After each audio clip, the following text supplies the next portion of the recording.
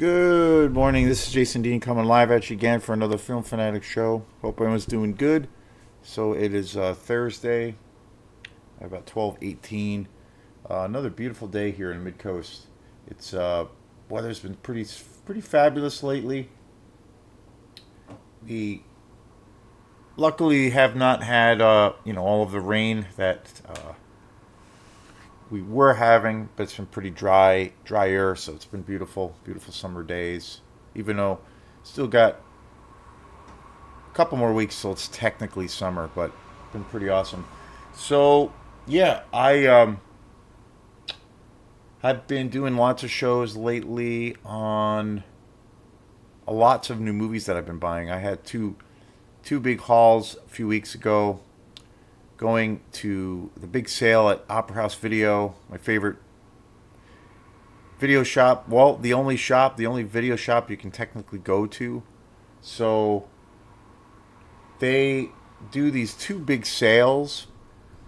They usually do it every, like, two big sales. The last couple of years, they've done it, I guess, almost 2 years now. And they usually do it 2 or 3 times a year where they have these big street sales of like lots of movies that they've acquired that they just don't have the space for. So they had one about 2 weeks ago or so, and got a whole bunch of great movies. And then that weekend I went up to Bangor and went up to Bull Moose. So I've been buying I bought a bunch of cool movies. So lately all of the shows have been about these movies. So yeah, and one big announcement that I'm actually very excited about, as far as in regards to my band Quantum, we've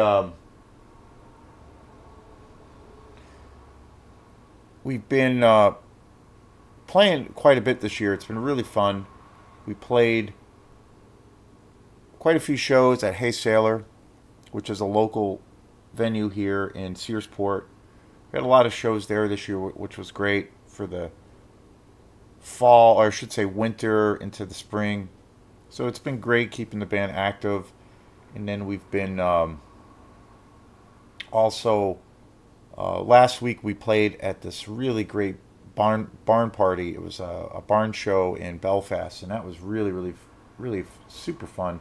We played with this local band. They were also the hosts, Osmia, which is a band that's based right here in Belfast. Really great band, really great indie rock sound with, like, definitely a punk edge and some electronic, a lot of dissonance, very Sonic Youthish. Great band, really great band, great dudes, and they were the hosts of this party, and we played a show there. And so I just got confirmation on a couple of other Quantum shows for the summer. One will be in July and one will be in August. And we're going to be doing a couple of shows at Opera House Video. My good friend Dennis Howard, who owns and runs the video shop, and like I said, Opera House Video is the only video rental place in the entire state, which is crazy in this day and age, this day of streaming. But they have been able to be pretty steadfast and hold on to what they have. They have a great, local community that supports them, myself included, and they also have, deep roots. They've been around forever. Since I, first came up to Maine many years ago, they were here. It's had a few owners since then, but they've been able to persevere and somehow adapt to these crazy times with places coming and going. And so I have a long history with Opera House Video. I also, a few years back, I started writing reviews for them through for Film Fanatic, and I've done lots of collaborations with Dennis Howard with Opera House Video.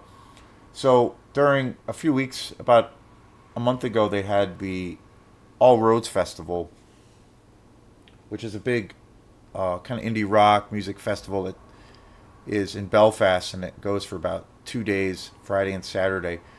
They usually have it set up where they have multiple venues. And one of the venues that they tried, and Dennis actually kind of did it more himself, the owner of Opera House Video, he turned his venue turned the store into a music venue, and they had music during the day on Saturday, and I guess it was pretty successful. They were pretty happy, and Dennis and I have been talking about. We were talking about that one day, and then he was saying how he is really kind of wanting to do music there and to have. He thought the first time they did it was a good success, and he wants to like, dive into that deeper. So we've been talking about it. So we're going to do a couple of shows there, which I'm kind of excited about.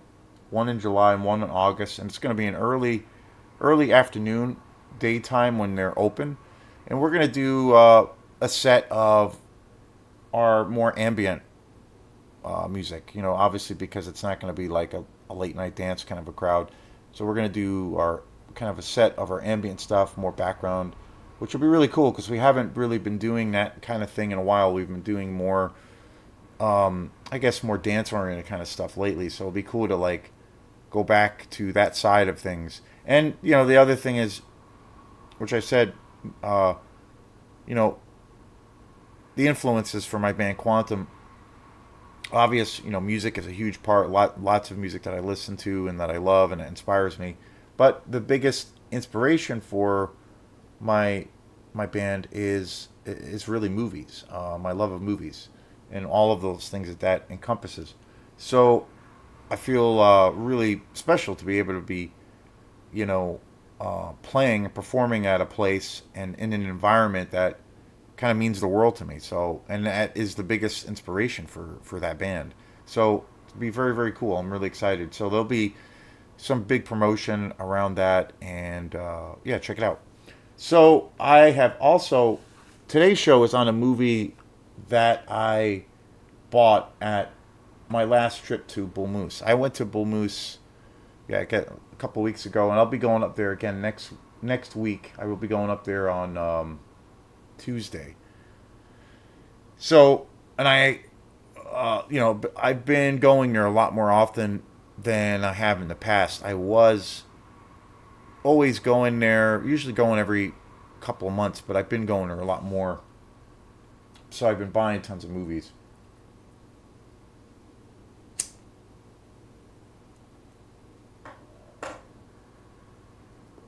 And I went to Bull Moose. I really love the Bull Moose in Bangor. That's probably my favorite place right now. And I bought this movie that's like pretty old. It's like from 1994. And it was super cheap. And that is The Killing of Bobby Greene. This movie is awesome. Like, never heard of it. I came across it totally on a whim. Came out in 1994, and it was directed by Mick McCleary. And this movie is like one of the, well, it's funny because on some levels this movie is like kind of one of the worst movies I've ever seen. Like the acting, the sound design, like some of the acting is so bad and so terrible. In some ways, it's one of the worst movies I've ever seen. But I could not help but totally. But I was like, it just sucked me in over and more as I watched it. And again, like I've said about the world of like low budget exploitation movies, that's the thing, is it's like it totes that line, when it's so bad it's good. And this is one of those movies. This is also part of the whole kind of subgenre in the world of like low budget indie exploitation. This is part of the whole shot on video, which is a big kind of subgenre within the world of like exploitation, where basically a lot of movies were shot in the 80s and in the 90s, where they were intentionally shot on VHS to give the movies a real, well, kind of a shitty look, a real grit to them. But it really works. Suburban Sasquatch is probably the best in the genre that I've come across, but it's a huge subgenre, and these movies are incredibly incredibly low budget. They usually have some really terrible acting, terrible stories, but again, it's one of those things that they're just so damn fun. And this movie is really awesome. This is one of the best shot on video movies I've seen. It came out in 1994. It's one of the most low budget movies, but and again, it's also, for what it's worth, it's kind of one of the worst movies I've ever seen. But because it's so bad, it really works, and but it has some attributes and some things about it that make this movie actually really, really good and better than you would imagine it to be.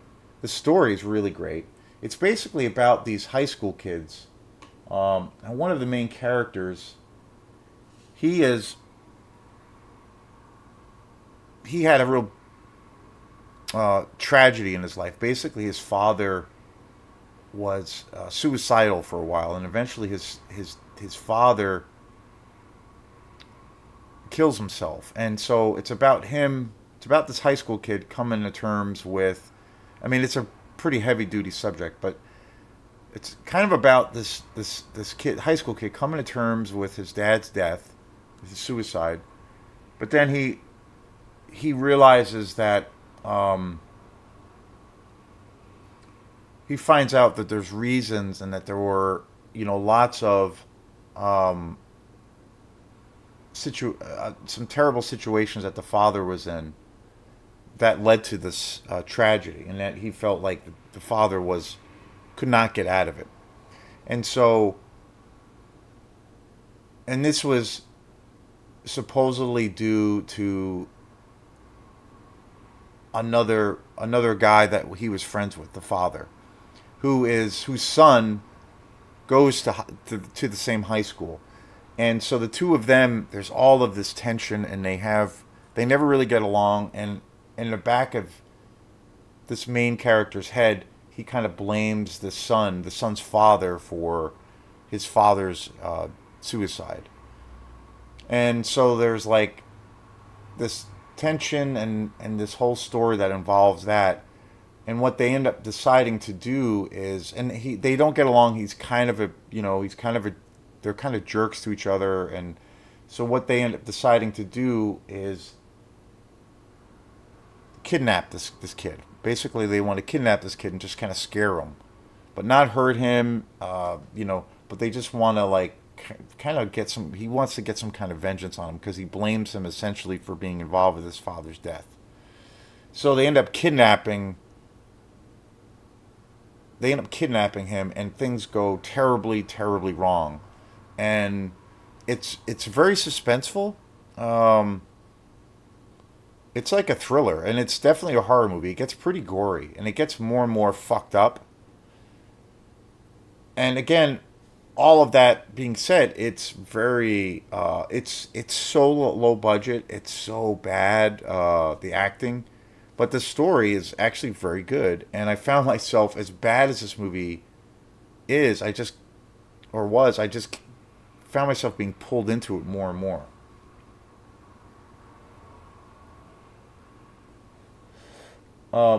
And it was just a cool balance. I was very surprised. And it's hilarious that this movie, it was shot all on video.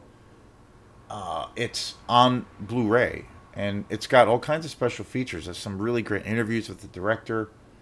It's very, very cool. I finished this last night. I watched this movie last night, and I've been watching the special features, which are fabulous.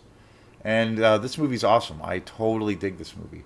It's again, part of that kind of subgenre of the exploitation world.